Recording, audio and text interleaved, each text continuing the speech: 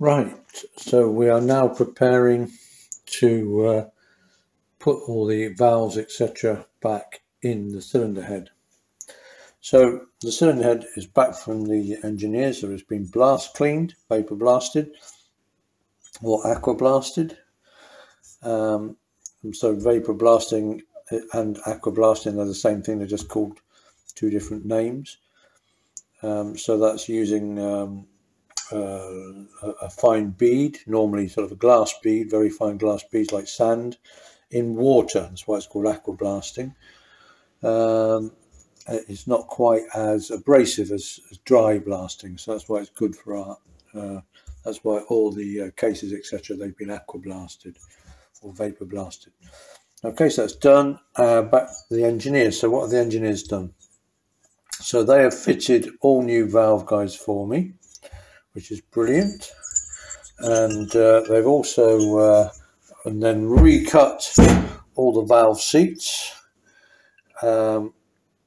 because when you put new valve guides in, you know, the angle changes very subtly that the valve goes in, and if you don't recut the seat, you know, then the valve might not close properly.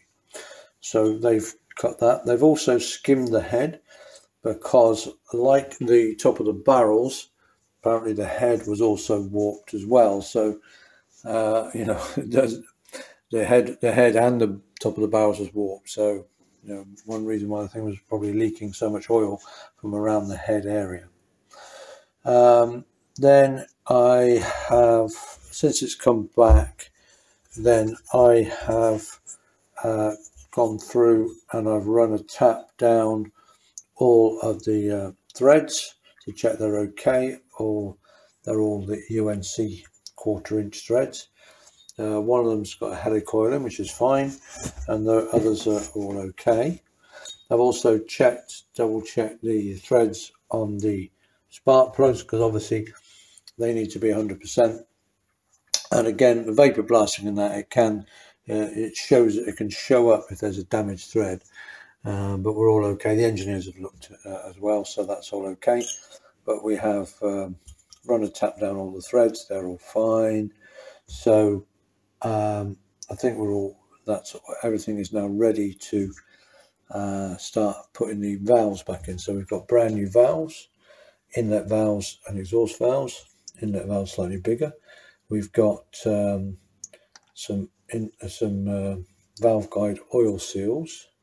We've got new springs, which are double springs, so there's an inner and an outer spring, and then we've got the spring caps, the spring bases, and the collets. So we'll be going through fitting those shortly. The thing to note is that there are painted ends on the valve springs, and generally if you have a painted end, it goes down. It goes against the head. Okay, so when these go on, they go on the other way round, so they'll be with the painted end against the head. Basically, if you've got springs with a tight end, a tightly wound end, that always goes to the head.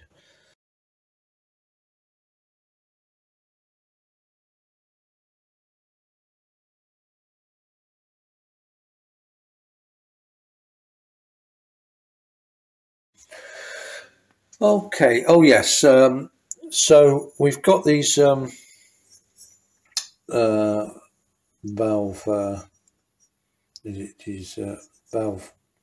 stem oil seals, and I've decided I'm going to put them on the inlet, which is standard, but I'm also going to put them on the exhaust, which you don't have to do, but really for belt and braces I've decided to put them on the exhaust.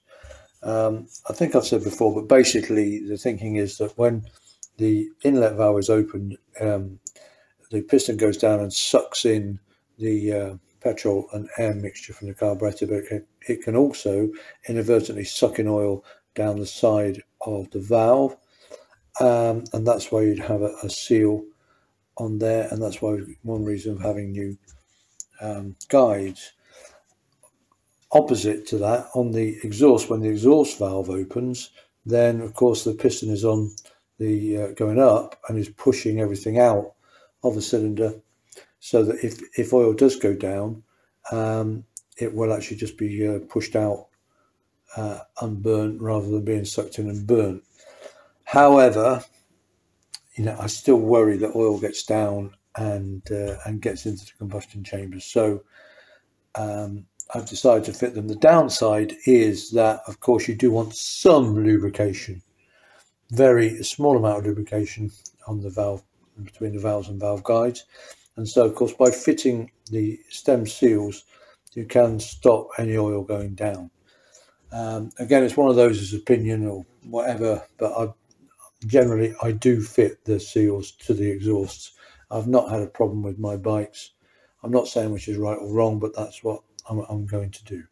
Okay, so we'll get on and start fitting the valves. Oh yeah, I don't know if I said just earlier, he's cut the engineer's cut all the valves, and he said I don't need to sort of grind them in. Normally you have grinding paste and you would just grind the valve in, but he said he's cut them and they're perfect and they don't actually need grinding in. You can just fit the valve straight. So that's wonderful news. So I don't need to grind the valves in. Okay, we'll get on and start fitting the valves.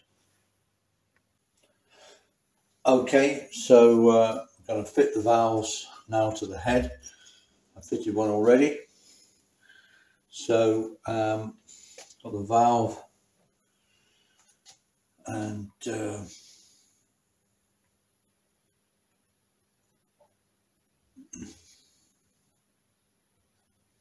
going to put a bit of assembly lube on the stem. Put it in from underneath. This is one of the inlet valves. Then put on the cylinder the spring base plate, which goes around the stem. There we go.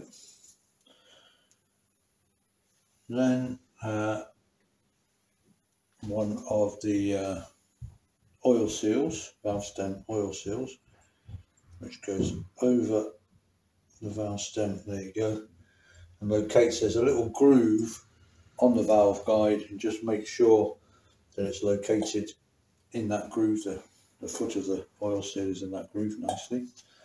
Then we have the valve springs, and I've checked with the supplier. Now these are in fact in even spring, which is why I've been looking at them going boss-eyed, trying to work out which end was the compressed end. The reason being there isn't one. Okay, so these can actually be fitted either way up. The convention is painted end down, or if the springs are progressive, so if there is one end that the coils are tighter, then the tighter coils go to the cylinder head face.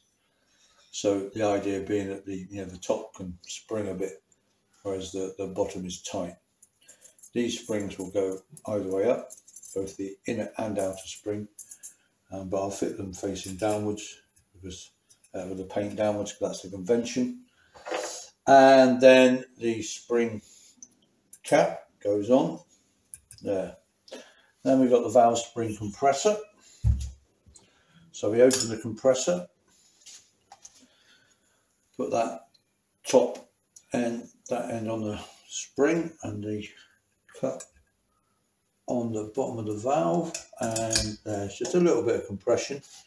And now I'm going to, I think you can see that, just going to wind up the compressor, and as I do that, it pushes the spring lower and lower down at this end, and I'm going to wind it up until I can clearly see the groove where the collets are going to go.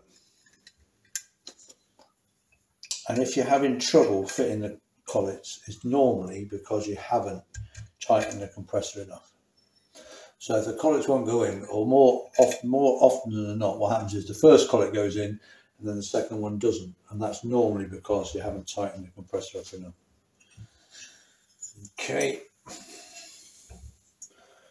so Then I'm going to go handheld, which is always a nightmare, but I think you'll be able to see better. So then we get one of the collets. Okay, and it's sort of like funnel shaped, so the thin end at the bottom.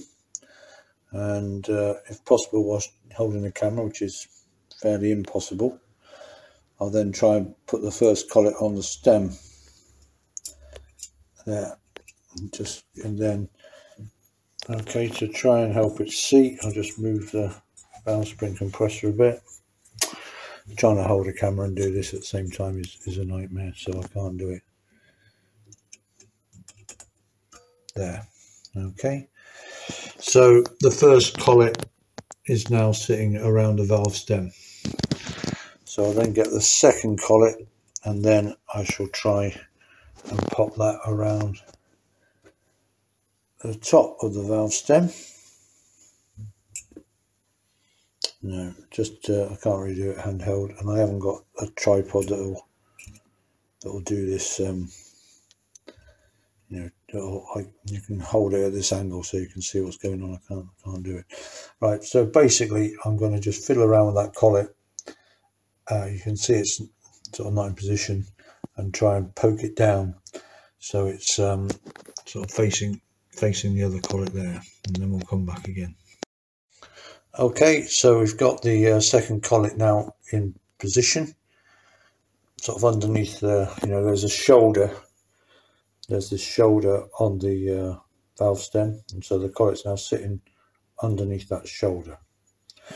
So then I'm going to unwind the compressor, and the spring will come up and trap the collets around the stem, and we should be done. So we'll do that. I'll put this on tripod and we'll do that. Okay, so now I'm going to unwind the compressor.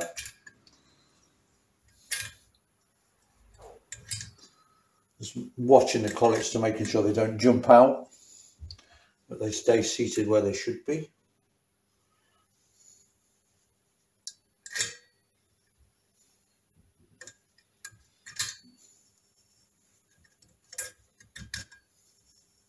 Yeah.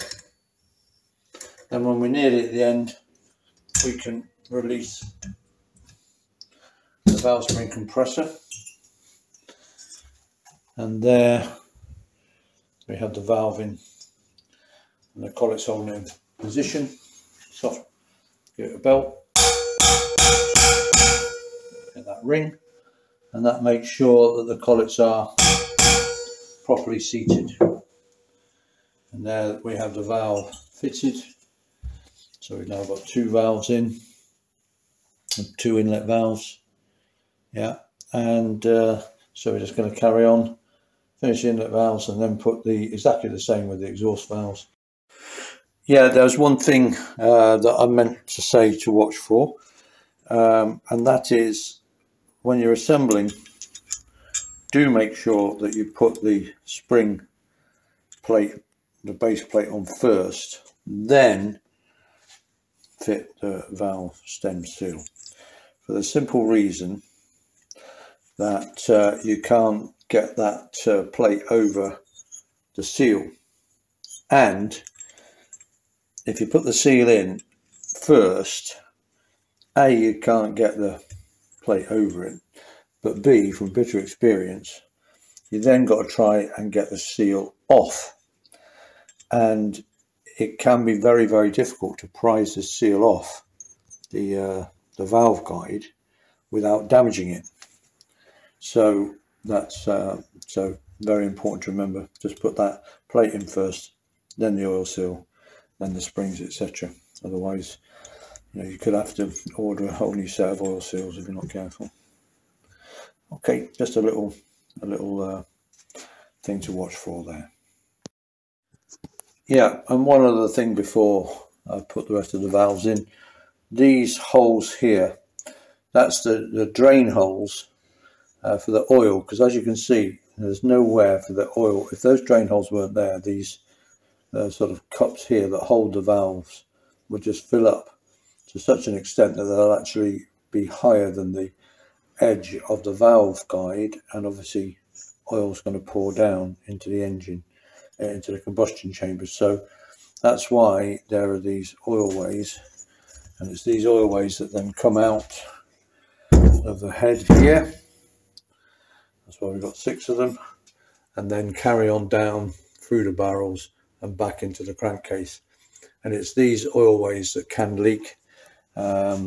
Well, obviously there's various places that can leak, but you have to be careful about these. They're only drain holes, but you know, they can leak, especially from the head if it's not sealed properly. Okay. And there we have it. All the valves are now in. All looking jolly good. And there we go. All nice new valves, exhaust valves, inlet valves, and all ready, just about ready for us to put the cylinder head on the barrels.